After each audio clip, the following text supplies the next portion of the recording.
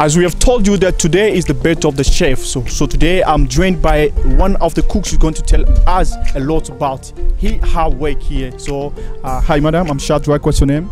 Hi, my name is Shakina. Okay, where are you from? I'm from Lilongwe, Malawi. Wow, that's great. You can tell us how you feel first being here around this festival.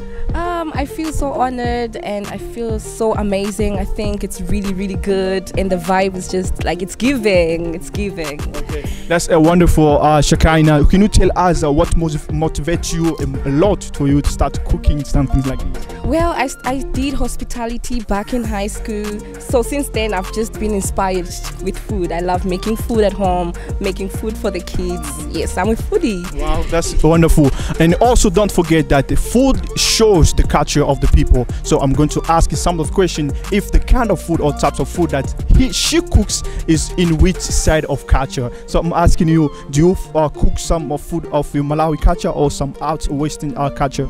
You can say that it's a bit mixed because I grew up in South Africa, so I do most South African food. Yes, but it's a bit mixed with Malawian food, so we can just say it's a new vibe. Okay. It's a South African Malawian mixture. Wow, that's wonderful. From Shakina, we are so pleased to have you for our interview.